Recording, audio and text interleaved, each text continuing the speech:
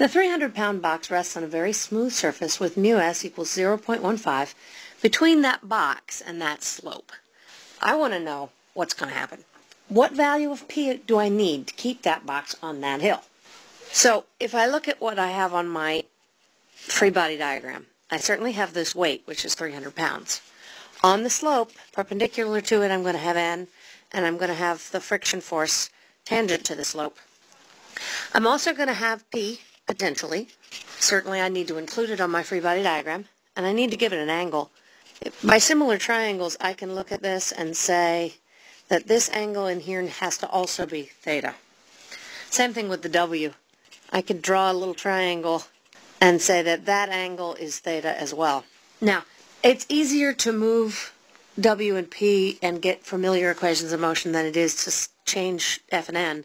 So let's let X be along the slope and Y be perpendicular to the slope, so that my equations of equilibrium look like P cosine theta plus F equals W sine theta, and P sine theta plus W cosine theta equals N.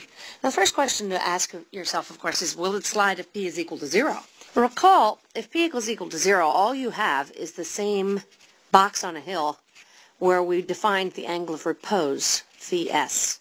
Phi s is that nice angle where tan phi s is equal to mu s. This is the coefficient of static friction. We can solve that to find out that the angle of repose for this slope is 8.5038 degrees. Now, since theta, my 10-degree angle, is greater than my angle of repose at 8.5, the box will slide if P is equal to 0. So, how big does P have to be to keep it there? We want P to be big enough so that motion is impending, but not actually happening. So, what does that mean? We want to know when F equals mu s times N. Mu s, of course, is 0.15. I want to plug this into my equilibrium.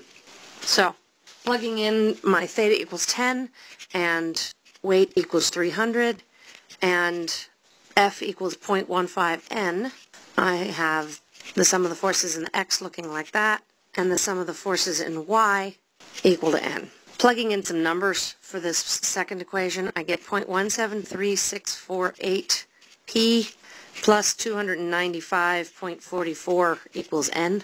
I'm going to stick that back up into my sum of the forces in X and get plus 44.3163 is equal to 52.0944. And now I can solve for P, 7.69 pounds. This is the force that I need to keep the box on the hill.